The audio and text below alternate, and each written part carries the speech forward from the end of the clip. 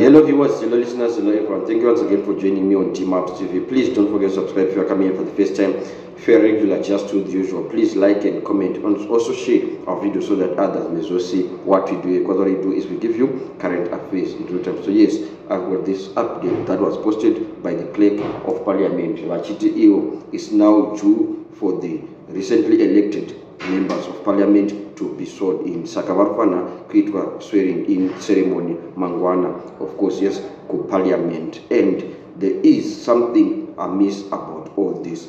My CCC MPs are tender in solidarity na advocate Nelson Chamisa varutaura kuti inja one inja us all. Varuti since magabibirira advocate Nelson Chamisa for presidential election, then isusu we are going to revolt en masse. Tese we are not going to be part of that swearing in, which means kuti they are effectively boycotting swearing in ceremony mangwana. Vachiti we can't be put pachinjimbo ichi nemunu akabirira election. So I got this update here sendwa na Prince Tuwengos Banda, who is a CCC MP akawina kupinga North, achitaura kuti after the command inauguration a flurry of illegal command swearing ins are flowing. More chicken pieces, but we won't be part of them. So there is some level of discontent masses vanhu vese avasati vasvika pachinzvimbo 1 chekuagreya kuti tiri kurivota, because there are some sections vakutaura kuti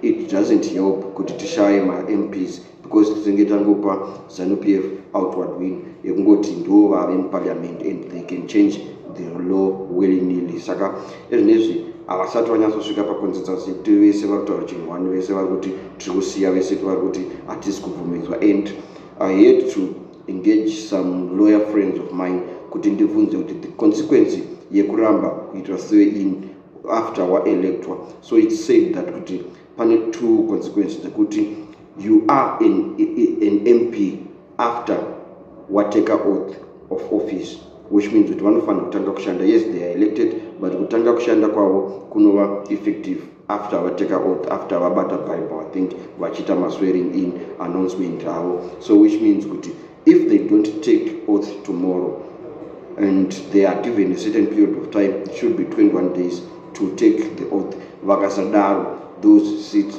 become vacant, and obviously the president will call for another by-election, and zvinenge zvakudependa nekuti by then vakuda contest in the by-election ana kuti varuda kutongoforfeita the whole thing over vasiyana nazvo. And there are some sections vakuadvise as well kuti let us just take, since ZANU-PF isina 2/3 majority, since tane 73 ma-MPs, ngatipindei imomo tinogona kufightawo some of the laws dzinogona kuitwa pass ne-ZANU-PF kana ikapinda muparliament yega. Of course, if they call kana varkuramba president adidika, if they call another by election, it means that they won't participate again. Saka inenge yangova enyika ine ZANU-PF only mu parliament. Saka vamwe varuda kuavoida izvozvo, but vamwe are just saying kuti let us continue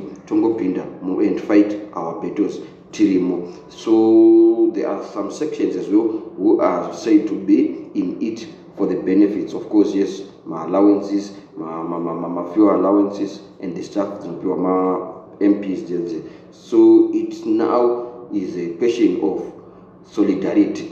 Are you standing with what the party is saying, or are you thinking otherwise? But we just say whatever the decision that they have, the decision that they make, may it be to the benefit of the citizens of Zimbabwe, may it be to the benefit of the general populace. Because what is happening with MP Ramba who take oath, it also means kuti my councillors as well acharamba kuti take oath, and it will be a ZANU-PF affair all over. So we just wait until tomorrow so that they finalize kuti varikuramba. But the update as of now, according to some of the CCC MPs such as Prince Tuwengos Banda, is that they are not going to take the oath, they are not going to take the office, they are going to forfeit the offer of being a people's representative. Saka tichaonerera mangwana. Of course, there are the likes of Anna Richard Chwangrai